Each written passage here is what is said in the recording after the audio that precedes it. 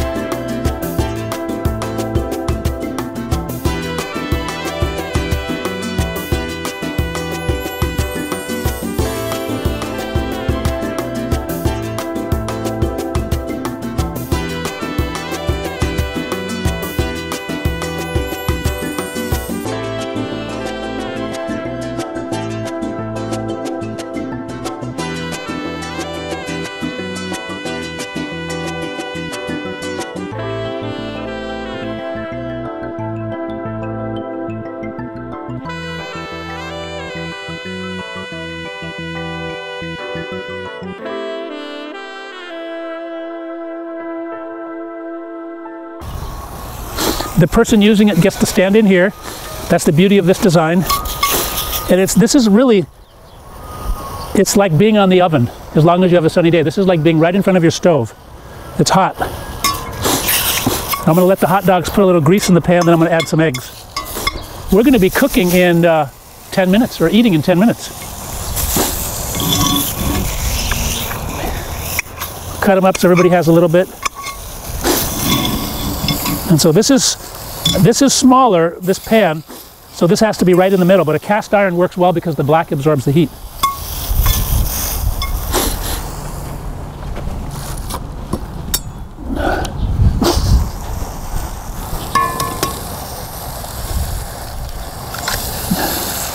I mean, look at that.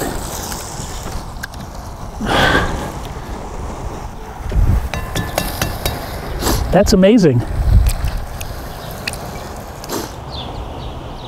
So what'd you think of that, folks? I thought this cooked really well and quickly. It's an easy design to put together, and it cooked up quick as if we were on top of the stove. You saw the smoke coming off right away. So there are many solar cookers out there. This one is SolSource by One Earth Design. I like it. I think it's a really great design. Some of the others that we've used are manufactured in different parts of the world, but at the School of Self-Reliance, we also show how to make a low-cost solar cooker using only a box within a box and a glass lid. So there are many options depending on your income level and the budget that you have to spend on these sorts of things. So if you have questions or comments, please contact us through the School of Self-Reliance.